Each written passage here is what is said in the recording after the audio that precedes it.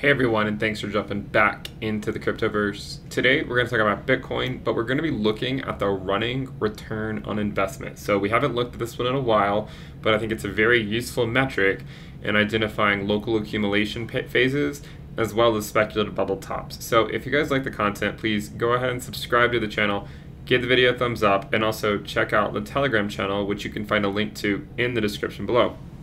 Let's go ahead and jump in.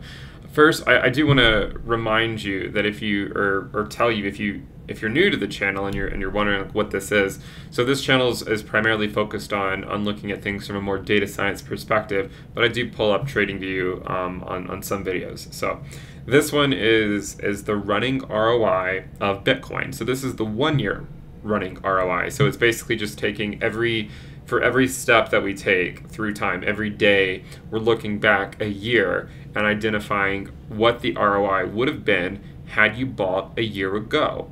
And so you're constantly shifting your reference point. You're not just looking at the market cycle bottom and measuring the ROI from that. You're always shifting what you're measuring the ROI from, and it's just 365 days in the past, okay?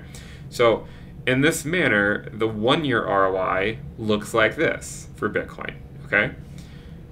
If we add the 2 year ROI, we see something similar. And the similarities here, if you first look at the 1 year ROI, you can see that it tends to bottom at around negative, or at around 0.1, not quite 0.1, around 0.2 or so.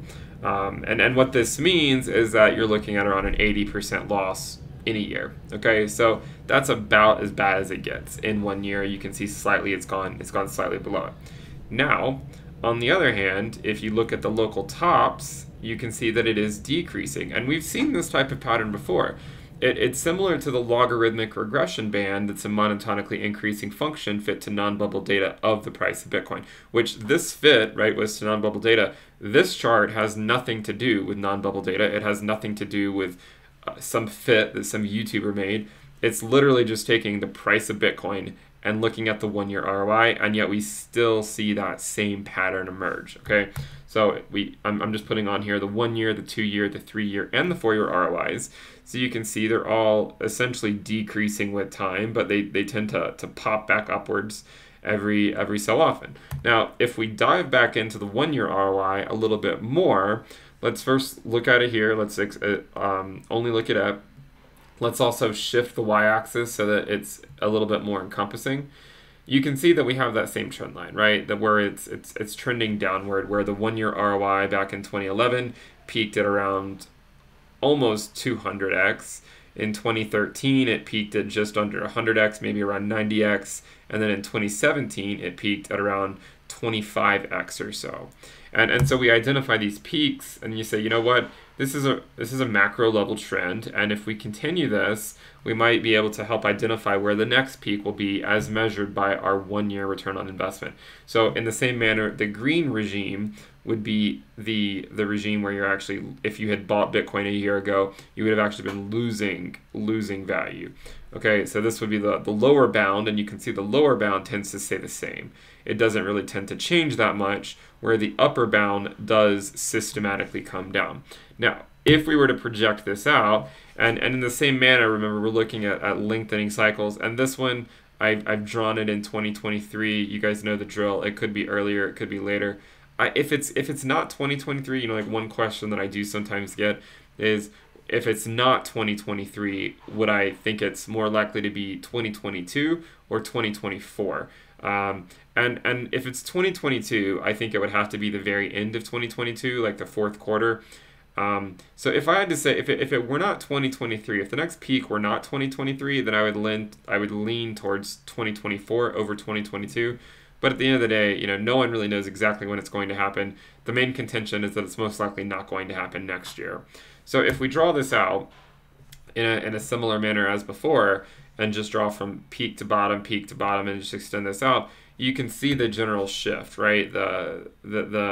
This pattern emerging where we go from peak to peak to peak to peak, but the area between between this curve and then this one continues to get is more and more, right, as we as we continue on down. Now, I would actually have to measure it. I mean, I do need to remember this is a logarithmic scale. So maybe if I integrate the area between the curve, or if I integrate the curve and find the area between the curve, then potentially, you know, I could calculate out what it is, but it's hard to visualize just on a logarithmic scale, because the idea, if you're unfamiliar with calculus, of course, would just be to calculate the area between this curve and then this line here, and you can do that through integration, and then this one as well, and then this third one. So if this were a linear scale, it would be quite obvious that this area would be larger than this area.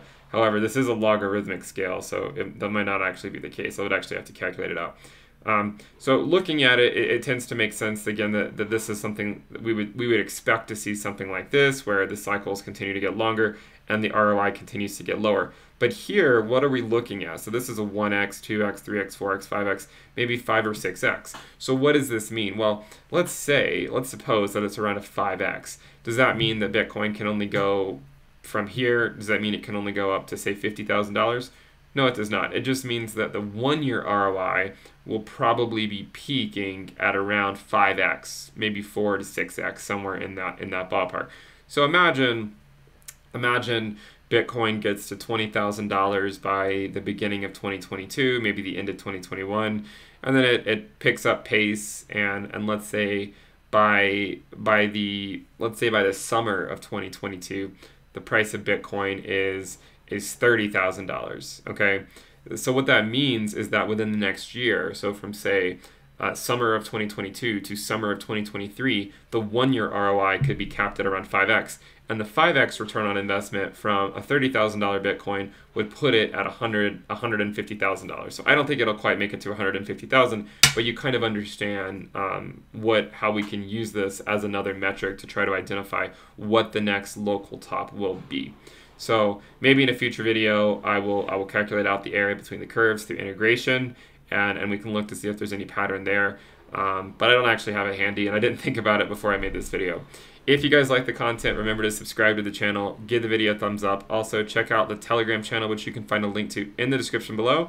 And then also check out the premium list at intothecryptoverse.com. And you'll get access to weekly premium report, weekly premium video, a risk dashboard, a private Telegram alerts channel, and a private Telegram chat room. That's if you want access to the exclusive content. Give the video a thumbs up, subscribe, and I'll see you next time. Bye.